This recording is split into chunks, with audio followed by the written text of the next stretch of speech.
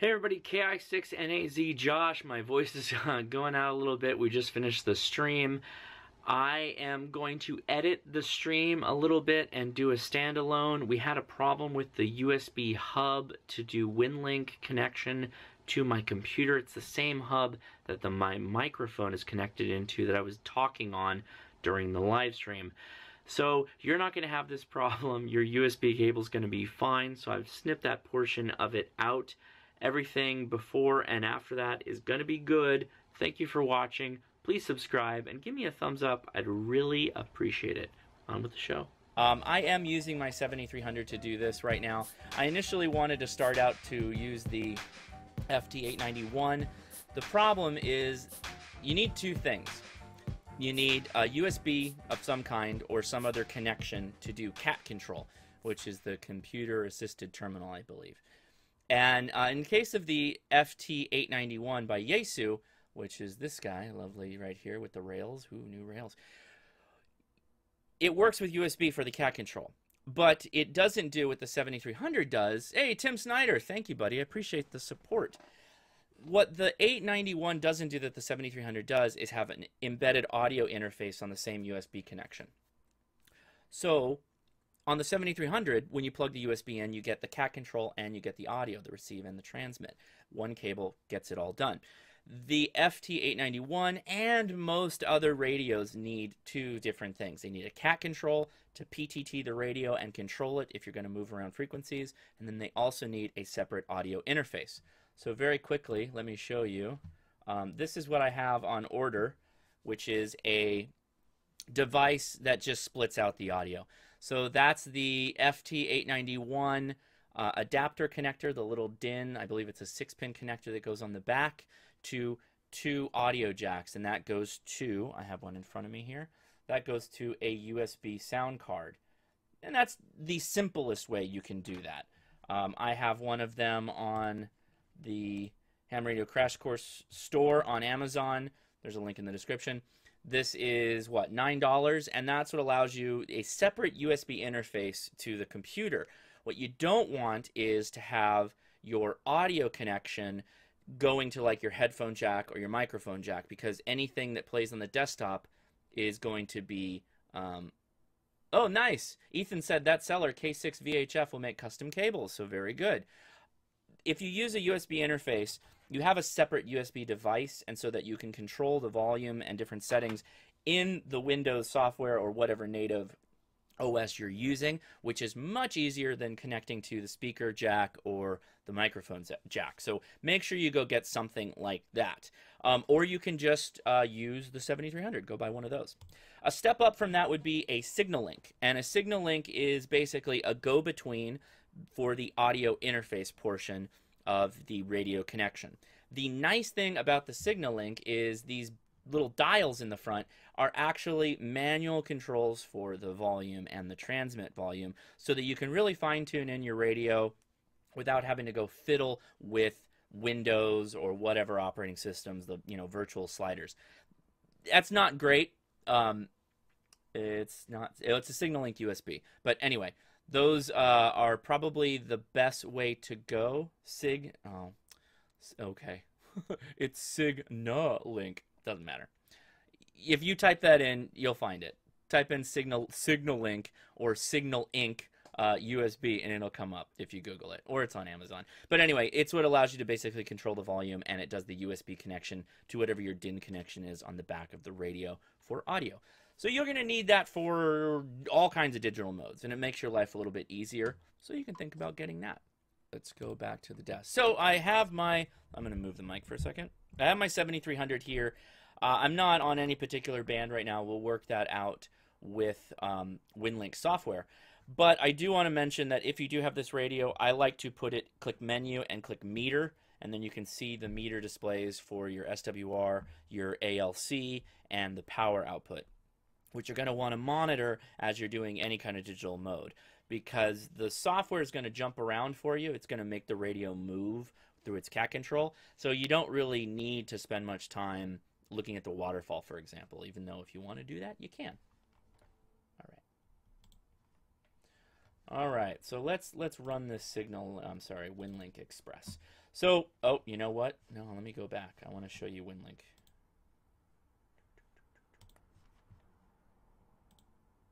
All right.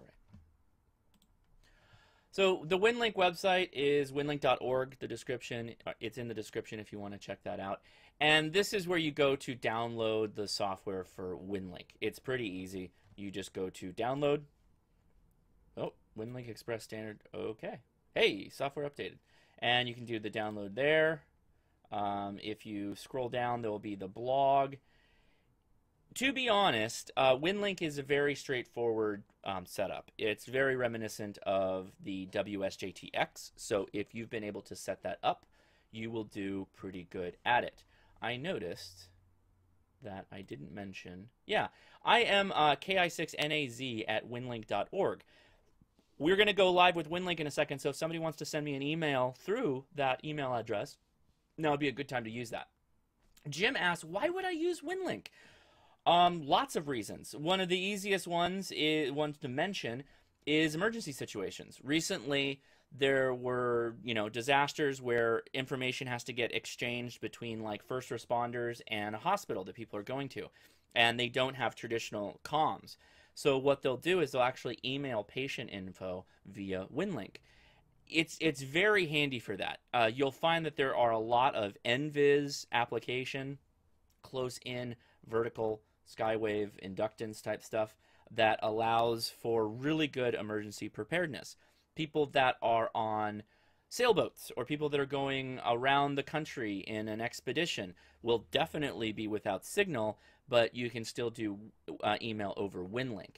So that's a totally good reason to use Winlink. I know that Julian, OH8STN, he uses Winlink, and so do some of the other Twitter friends, the Ham Radio Twitter friends. So if you aren't on Ham Radio Twitter, basically go on Twitter and start looking up ham radio people like me, and you'll get all kinds of other hams, and they're all pretty active, so I just wanted to mention that. I call that the Ham Radio Twitter. So go download Winlink. It's very straightforward for Windows in this case, and you run it. And this is what it looks like. So very no-frills type application here. I got an email from 86DM the other day. I can't really make this bigger. Can I make this bigger? Let's see. Can I roll the wheel? No. Anyway. Stay calm, right on. Emailing patient records. Yikes. The HIPAA Nazis will catch you. So that's a really great question because somebody asked me about that. I was outside the HRO and they were talking about using Winlink over HF, and I was like, man, how do you handle the privacy laws? And they're like, well, it's kind of a gray area right now because they didn't call it encrypted, but it's obscured because it's in digital, and I don't know that it qualifies in an emergency situation. Plus, it's not, I guess they try to keep the information at a minimum. I'm really not prepared to talk on that subject, though. I'm going to talk about how to set this up. So we're going to use two modes. Yeah, Zach just mentioned it in the chat, too. I was going to hit that. We're going to be talking HF using my 7300, but Winlink is also VHF, UHF, packet radio. Any way you can interface or send that data through a radio, you can technically use Winlink to pass it and receive it. So keep that in mind. In fact, what we're going to be talking about, this ADOP, ARDOP, or ARDOP, is a new standard for Winlink that will technically work on HF and VHF. Can ID 513128 asks, can Winlink use some encryption like PGP? No. No, it cannot. You're not supposed to use encryption at all on amateur radio. You cannot obscure through encryption any of your transmissions. Ryan Pog says, in a life or death situation, I wouldn't care about HIPAA if it's going to save my life. It's kind of a good point. Yeah. Yeah, same thing with monitoring EMS. Yeah. Yep. K8MRD, be careful with Part 97 Winlink stuff. You don't want to use it for business purposes. Correct. Yes, indeed. Good point, Zach. You can use PGP, technically, but it is not legal within the FCC rules. That is a very good distinction. Technically, it is possible, but you should not. So you basically, the app that comes up when you start it is just the email app. Some of this stuff, I just filled in the Winlink Express setup, and I left that alone. Let's see. I left most of this stuff alone because you really don't need a lot of it. What you're going to do is you're going to click on one of these drop downs. Now, there's a couple of different options. There's Telnet, Packet, Pactor, Robust, WinMor, ARDOP, VARA, VARA FM, and Iridium. Those are all the mechanisms in which you can exchange data over Winlink. So you can use Telnet if you want to go direct via the internet. You can use Packet, which is largely VHF. You can use Pactor, which I believe can do both, but primarily HF. What we're going to be talking, though, is WinMor and ARDOP, or ARDOP, which is the new, call it new mode, new digital mode that's used for Winlink. It also has other uses. It's related to VARA, but anyway, it's included in the Winlink Express software. Now it's brand new, so ARDP is probably what we'll finish the chat out with. Winlink Express setup. If you click that and you go to the right-hand corner, there's a button to click to activate the beta software, and that's what allows you the ARDOP. So if you want to do this, you need to click that, and it will immediately ask you to install an update. You're going to need an internet connection to do this, and you just go ahead and push the install, and you'll basically be able to do ARDP. But we'll start with the old school way. We'll go to WinMor. So you select WinMor from the session, and you click this little thing that looks like two arrows stacked on top of each other going that way. Click that, and you'll get a new window. You get two new windows, actually. Great, the neighbors have the neighbors are home. So this is kind of your, the larger window is your current session information, and the one on the right, or the left, sorry, to you, is the WinMor sound card TNC, basically. So what you're going to do here is, if you're setting this up for the first time, you're going to go to the WinMor link session, click Settings. You're going to go to WinMor TNC Setup. Now from here, oh, my audio's all screwed up. If you have a USB interface like a Signalink or Signal Inc., then you would select that from the drop-down. Make sure you remember what your interfaces are. In this case, the playback device for me is the microphone, the USB audio codec, that is for the ICOM. And the playback device is the speakers for the USB audio codec. So you select that. In my case, I am only doing 1600 for the bandwidth hertz, and you click Update, and it will cycle. The radio just kicked on, so we know that's working. Then you're going to go to Radio Setup. In my case, I preset this up for 7300. It's very simple. This is very reminiscent of WSJTX. I am using upper sideband for digital. COM3 is the USB port. I want to connect it 9600 baud. No RTS, no DTR, and the PTT port is also the 7300, so I'm going to close that because I know it already works. Okay, channel selection is the next button you're going to click, which is on the Winlink. Let me go back. So on the Winlink session right there, that session window, you're going to click channel selection. And you'll get this cool list of stations. So this is updated via the internet, if you have internet connection, but you can also update this via a connection to a remote station via Winlink. You kind of have to do it once, and then you can keep updating it through HF if you don't have internet connection, which is really nice. So how you do that is you just update table via internet. Click that now. Boom. It'll go off and do it. This takes a little while. I probably shouldn't have done that. I could have just said click the button and then... Zach, exactly, says it takes 15 to 120 minutes. Now, that is true because we are talking about very slow data rates, particularly for WinMor. You can see right here, very fast. Okay, we're already updated. So what it's going to try and do, in this case, you can sort on different columns. I'm sorting by distance. Sorting by distance can be problematic. If you don't have an NVIS antenna, this station, 37 kilometers from me, I would be able to kick butt to that guy, except I don't have NVIS, and they may not either. So I can't work them. I've tried, doesn't work. So I generally, the one that's selected, this SDR, 612 kilometers from me, that's the guy I end up using. I believe that was the one I used last time because it was around 40. Yeah, I'm going to go ahead and select him. Now, on the right-hand side, you've got the green numbers and the red numbers and the yellow numbers. That's basically calculating the time of day, where you're at, what the sun cycle is at, which I think we're at like a 71 right now for the sun cycle value. And so it will basically try and tell you, I think that this would be a better way to go. And we'll go through how it tries to show you that, because there's some options you can click that will pick the next best node if you can't get the one you want. So we're going to go to K6 SDR. So now K6 SDR is populated in the name tag there, and the center frequency is listed here along with the dial frequency. Okay, so I didn't do any of that. I just double-clicked it, and that did it. We're still looking good on the left-hand side. In fact, let me turn on the audio. I'm going to tune my radio.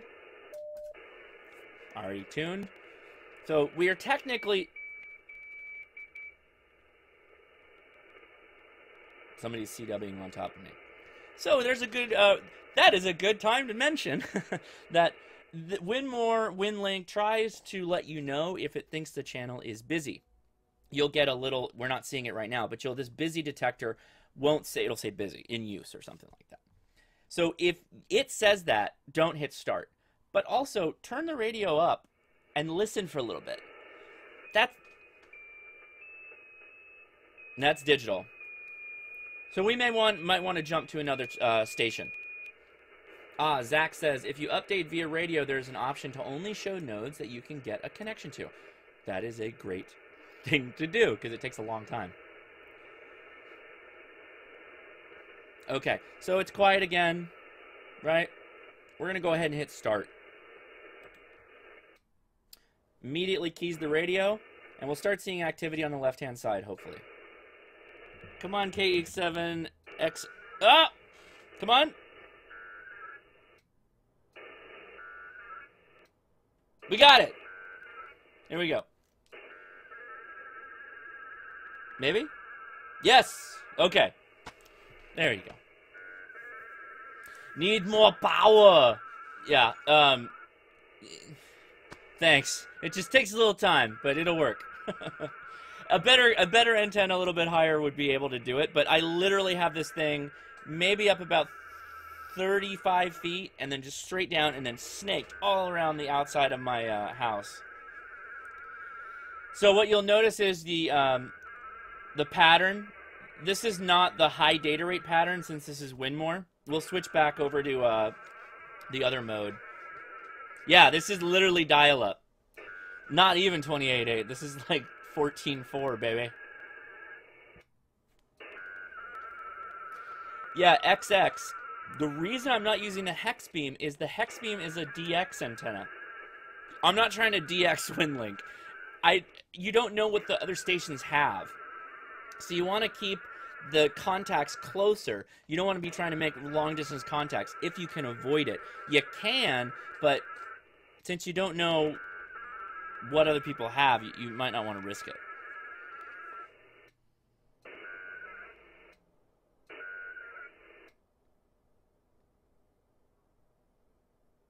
Okay. What am I getting them at? They're an S7 to me. I don't need to send. I want to receive. I want all my emails.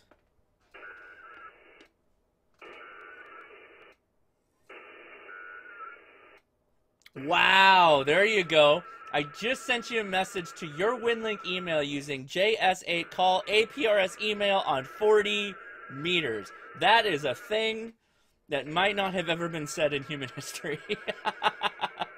Are we receiving now? Hey, I got one. Somebody said, good topic on the chat side. Winlink, Colorado ham. WL2K. KE6VRL. Greetings from Tennessee. They're coming in, guys. Let me move the call-in box.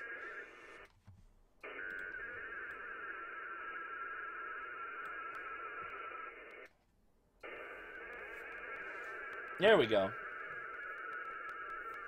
Oh, okay. Let me turn it down. So you get the idea. You don't need to hear the noise. We've got connection. That's what matters. I'm just trying to give you the real feel, the real experience of it. Yeah, right? It's a War Games modem where you take the handset and you slam it down on top of the receiver.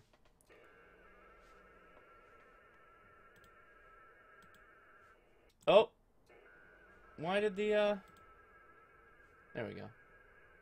If anybody tried to call in, it might not have worked. I don't know why. It logged me out. So, call back in if you want to. 300 baud, man. Oh, wow. Oh, yeah, I see it. Via 40-meter JSA call APRS email. By the way, KH2SR, we worked each other on FT8 yesterday. And I saw your tweet. That was awesome. So I love that. This is not good. This is not good. Actually, in compared to other, I guess, $3 beers that you could buy, a Scotch Ale, not bad. For it was like I think it was $4 out the door with tax. So, James, I know you as Quirky QRP. I don't really know your call sign. So I worked you, and then I was like, I felt like you called me back a couple of times, and I had stepped away, and I came back, and I was like, oh, this guy sent me something. So I tried it again, and it looks like that went through. But, yeah. Oh, my goodness. Oh, that's myself. I sent myself email. They're going to ban me from this service. Ryan Pogue says, I'm going to mail you a Treehouse beer. Right on, do it. When I went back east to Virginia, we don't have Yingling out here. And my wife was like, people keep talking, from the East Coast, they keep talking about Yingling. Just send me some Yingling. I'm like, okay. So I went to the store, bought a 12-pack of Yingling, took a USPS box, and just dumped them in there. Just dumped it and crammed them, packed them in as much as possible. No padding. Just shoved them in there, and then just taped, like, almost the entire roll around everything, and then shipped it. And K8MRD radio stuff, Yingling is way overrated, except if you ask yourself, what $1 beer would you rather drink? $1 for a Yingling in a lot of cases. If you during a happy hour, you can get Yinglings for like $1 right now, or at least it was 4 years ago when I was out in the East Coast a lot. I don't know. No, I'd rather have no, not a Rolling Rock or a Molson for $1. I'd rather have a Yingling Amber for sure. Not the lager, the Amber. Oh, there we go. Now we're getting it. Wow, we got a lot of email. It's not updating the app yet, so I guess we gotta wait. That's kind of offensive.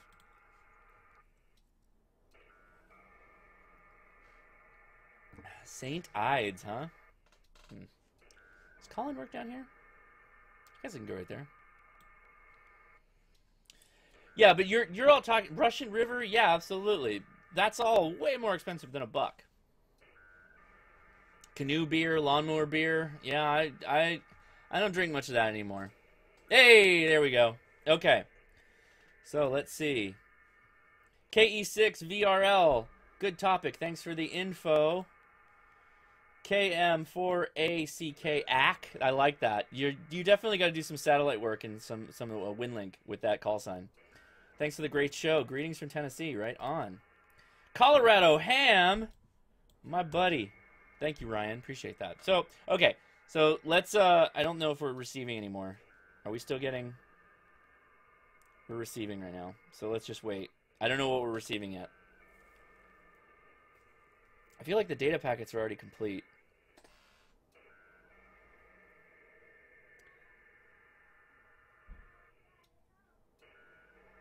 Okay.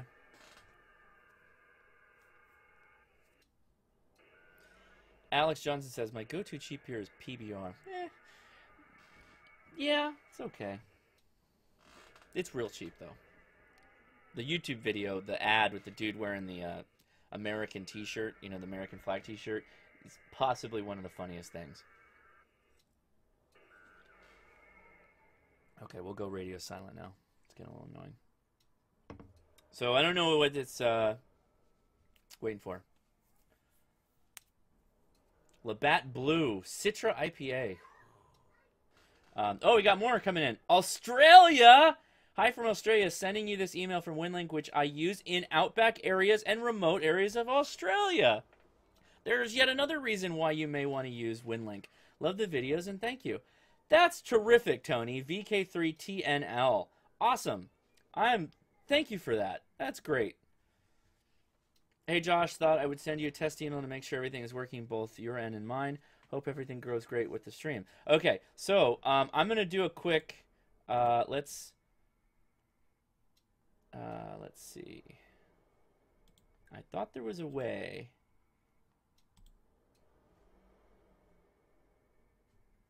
Message acknowledgement. That's what I want. So I want to post that to out. Oh, there it happened. This is one of the downsides of this app. I don't know why this happens. But it goes all font small on me. So now you can't read the font, I bet. So I'm going to do message acknowledgement for most of these really fast, and then we'll reopen it. Oh, man. Winlink will kill ham radio if you believe that dissenting article you linked in your enhanced tech privilege live stream. Yes, the tech enhancement. The owner of that blog hates Winlink. Thinks that it's people are just going to get their license so that they can go tour the world. The rich sailboat captains of the world are just going to use Winlink to avoid having to pay for email.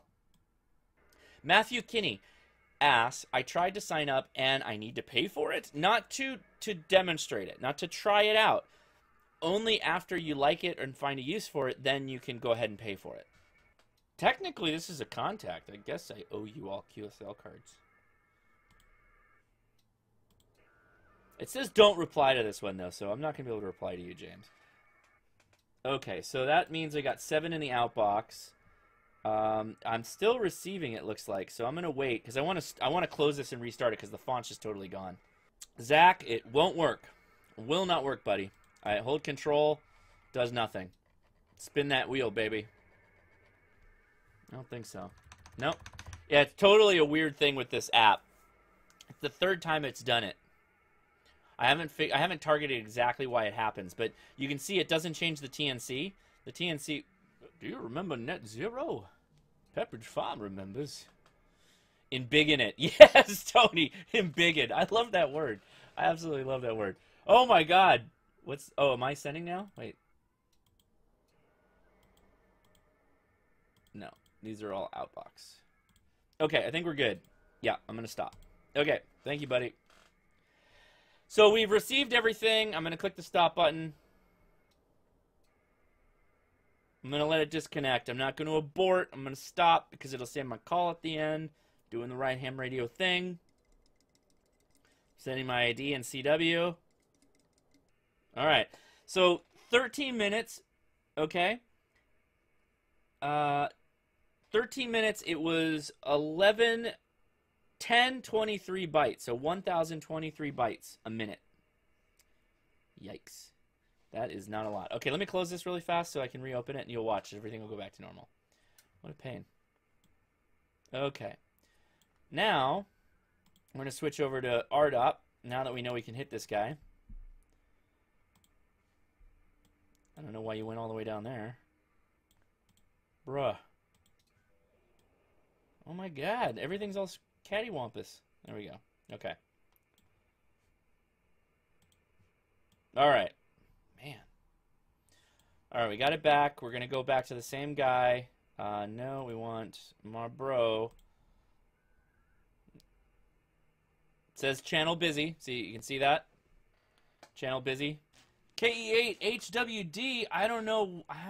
I need to make time to do digital. I have a signal link. I just haven't had time. You know, let me tell you, you'll spend a little bit of time up front to make it work, and then once you get it working, It's really easy. It's really straightforward. You could just sit down and then boom. It makes it really easy. So absolutely try it out. Jeff Burlington trying to bring up all the old email services he could ever think of. Are we good yet with this thing? What's going on with this channel? Okay. We switched to ARDOP. Here we go. Okay. Now, same thing now, but we are on RDOP. So the sound's going to be a bit different. Much different. You thought it sounded like a modem from the internet before. I loved ICQ. I loved ICQ. I used ICQ a lot. This is the internet. ARDOP. And that's it. So I just acknowledged all those emails. Okay. So we received all the emails on WinMor, and we did the acknowledgement on ARDOP. That's pretty much it in a nutshell. Nobody's going to call in, I guess. That's okay. We're going to go over the Discord soon anyway, right?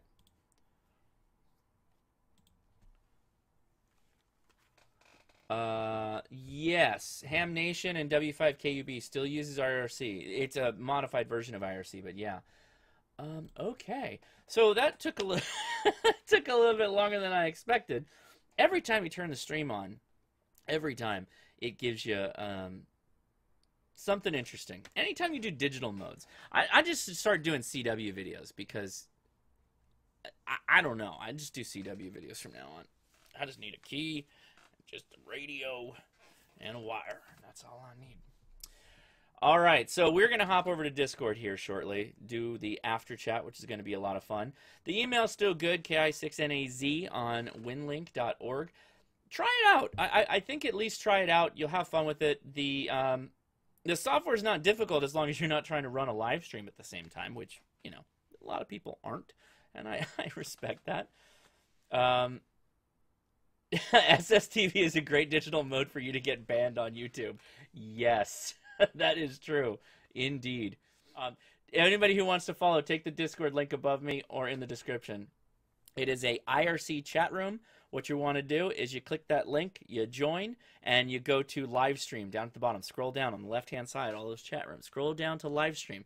Click on the thing that says hashtag live stream, and then click on the other one that's like a voice or a microphone, and that is for talking. And that's where I will be talking in about 5 minutes. So I'll meet you over there, okay? What's that? May the sunspots be with you. I love it. All right, guys, take it easy. Play me out.